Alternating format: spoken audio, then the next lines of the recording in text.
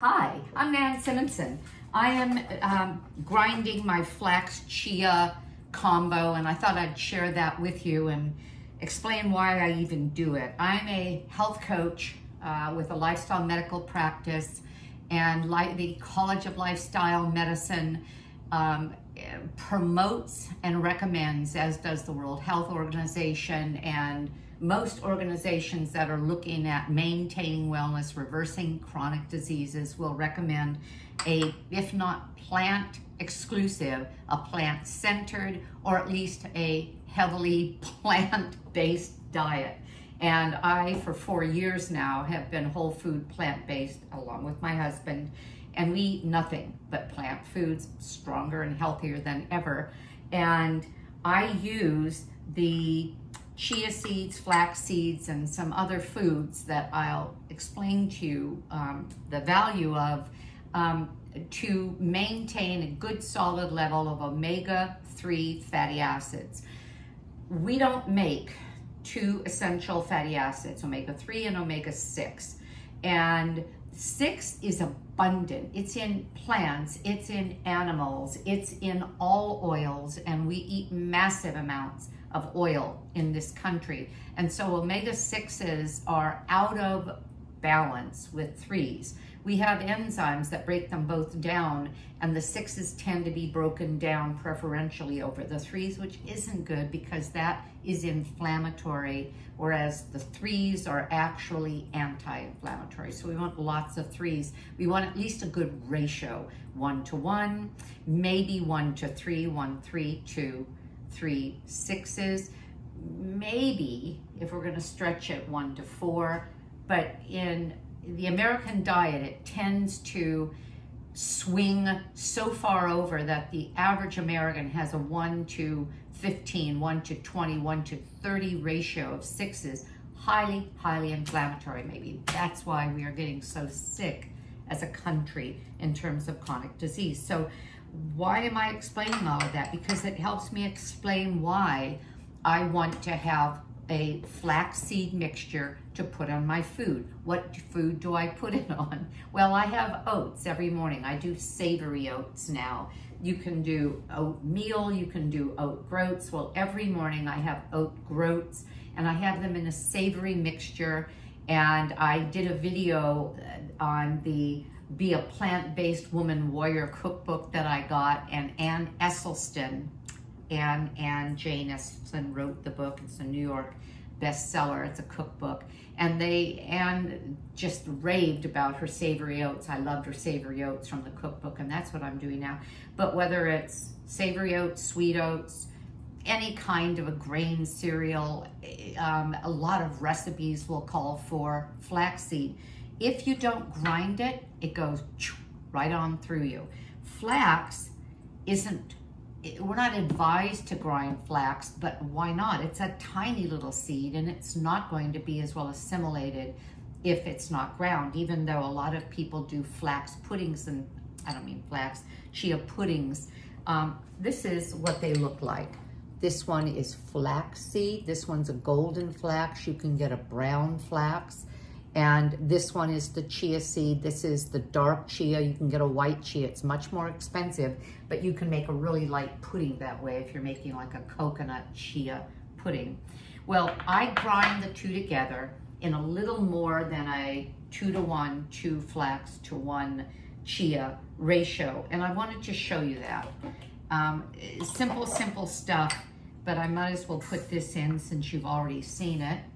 And I'm going to put in, these are my Tupperware containers already labeled flax. And I buy my flax bulk from the health food stores, and I always get organic. I get organic every chance I get. If you can't get organic because of convenience or price, get whatever you can, but I do prefer organic. So I'm going to start with, I think I'll use just a little bit more. We go through this pretty quickly because every day I have 2 tablespoons at least of this mixture. And I'll explain to you a little bit more about my choice and why, and share with you something that you can maybe use. So I'm just eyeballing this.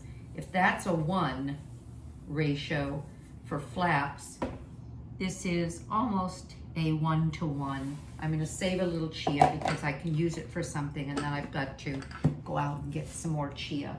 I've got some more flax, so I'm fine. All right, and it's as simple when I'm doing this, and this is a Vitamix. Turn it on, and I grind it, and watch what happens. Sorry.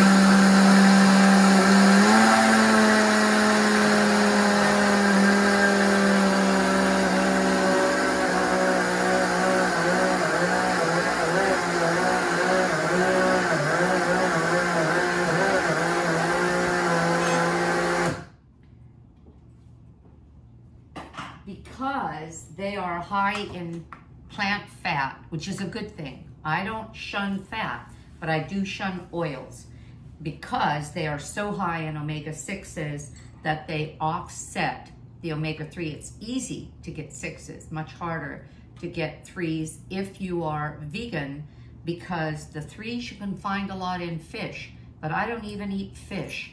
The oceans are polluted, they're full of microplastics. I consider fish a sentient being, and I'm just not going to eat them. And I don't want what's in our waters right now and based on what they've done to our oceans. So what do? I have a jar, for example. I'm gonna walk away for just a second. It was probably my red bell pepper jar that I get from the store, the roasted red bell pepper. I use that for my hummus, and ooh, what a hummus. And fill it up. Now this one, because the flax seed, and this is why I don't buy it ground, and that I only leave a little bit out in the refrigerator and immediately put everything else in the freezer and then scoop it up, and I'll use this that I'm putting in the freezer within a couple of months. The flax seed, and you can see, I hope you can see how finely ground that is? And it has a nice mild flavor, or smell. This is the one that I keep in the refrigerator. I'm just using a new jar to show you. And I have a spoon, this is 1 tablespoon. And if it's full, for example, if the jar's full, I just put stem down, or you can just find some 1 tablespoon measure.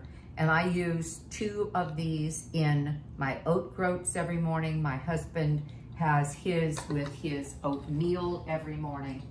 And I'll sprinkle it on a number of things. I make muffins with that. The thing is that if it's heated, you're losing a lot of your omega-3 fatty acids because they are heat unstable.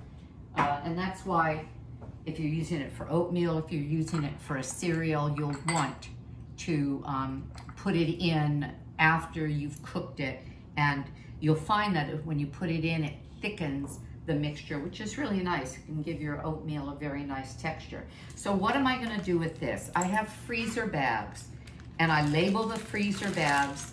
I used to note the ratio because there was a time I even added hemp seed to it, but the hemp seed is heavier in omega-6s than 3s, and I use less hemp, and rather than mixing it in, I will just sprinkle it on, let's say, my berries or something, because hemp has almost a nutty flavor. I don't want a lot of it, but I like some, and it's really high protein.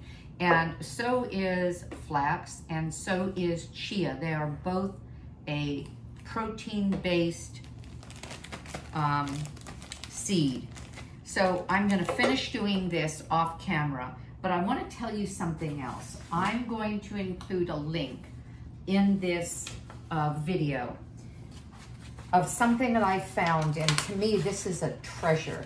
It's the only place that I have found this. It was a Wikipedia article. I don't even know how long ago they made this, but it has a chart that includes foods that are high in our omega-3, omega-6 fatty acids, and it gives us the ratios. The value of that is if I see something that is extremely high in omega-6s, and I'm trying to, see there's two ways to improve your omega, maybe there's three. There's two ways to improve your omega-6 fatty acids, or omega-3, and that is to eat a lot more omega-3. Well, I don't know how much flax and chia I can eat, or I can gobble down a salmon, but I don't want to do that. I'm not going to do that. Or I'm going to get it in greens and other vegetables, and I'll tell you about that. Or the other thing I can do is make sure I'm not overburdening that whole ratio process with 6s, i.e. no vegetable oils. And the things that are really high in omega-6s, I'm going to avoid. And the chart shows me what's high in omega-6s over omega-1s, and so I don't go out of my way to have a lot of that. Almonds, dry roasted almonds, are really high in 6s, and so I used to eat lots of almonds. Now I'm eating fewer almonds, and I'm going for the walnuts, because the walnuts are the only nut, well, one of the few nuts that have very little 6s to 1s, but they still are to 3s rather, but they still are heavier on the 6 than the 3, but it's our best nut to get the omega-3 from. Well, what else do I have here, and why am I showing you this? You're gonna find this chart handy. I found it handy, but I also found it quite eye-opening. One of the things I didn't realize is that a lot of our vegetables, a lot of greens, for example, red leaf lettuce, Brussels sprouts, the cruciferous vegetables, turnips, raw turnips, are loaded. Well, if not loaded like 3, 4, 5 grams or micrograms, they're pretty heavily weighted in omega-3s. So omega-3 fatty acids we'll find in our greens. And all whole food plant-based people should be eating massive amounts of greens. Well, there was something there here that I didn't know. And when they were talking about beans and grains, there's a bean called Malpe, but it's M-A-L-P-E. But what I came to see, because if you open this link on your computer, you can put your cursor on it and it'll describe what it is.